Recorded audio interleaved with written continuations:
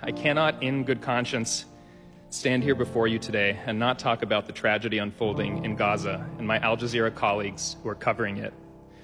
Yesterday, our cameraman Samer was killed in an Israeli airstrike.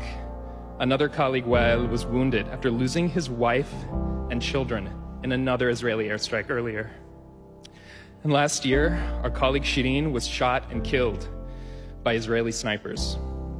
Israel's assault on Gaza has killed over 18,600 Palestinians, most of them civilians, and over 7,500 of them children. 90% of Gaza is now homeless. Some of the world's largest humanitarian organizations recently wrote that they have seen, and I quote, "nothing like the siege of Gaza before." So if I can leave you all with something, it's this. Please don't stop reading.